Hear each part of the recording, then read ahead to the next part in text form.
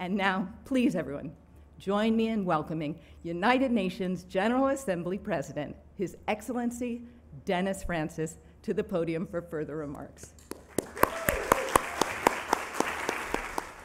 The ringing of the Nasdaq bell today is therefore a clarion call for the private sector to bolster its commitment to adapting for sustainability in order to achieve inclusive, sustainable economic growth across diverse sectors.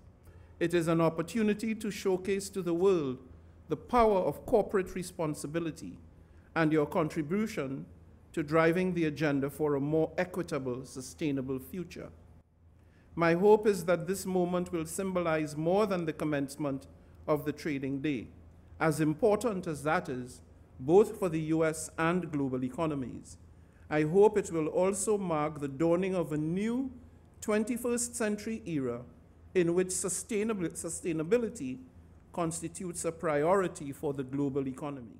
Together with the private sector's dynamism and the international community's resolve, we can initiate action now to usher in a shared future of longevity built on a business model of sustainability where economic prosperity and environmental stewardship are not mutually exclusive, but rather interwoven threads of the same fabric.